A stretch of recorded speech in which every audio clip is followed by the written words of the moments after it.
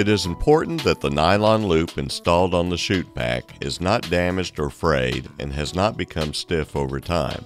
A stiff or frayed loop will keep the container from opening.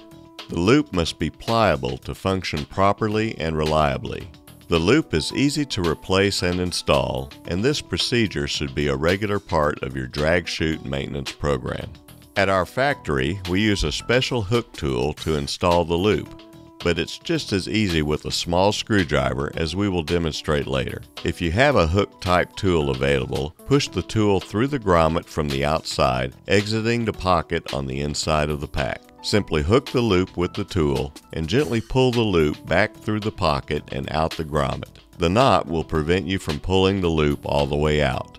Unhook the tool and you're ready to go. To use a screwdriver for installation, first remove the old loop with a small screwdriver. From the inside, slide the screwdriver into the pocket and using the knot for leverage, pry out the old loop. To install with the screwdriver, position the end of the screwdriver inside the top edge of the loop. Simply guide the loop inside the pocket and out the grommet. Grab the end with your fingers and continue to pull the loop until the knot contacts the inside of the grommet.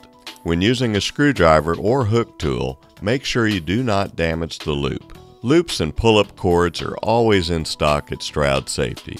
And if you see us at the track, we always have plenty on us. Change your loop and pull-up cords on a regular basis. This is an inexpensive but critical component to ensure the reliable deployment of your Stroud drag chute.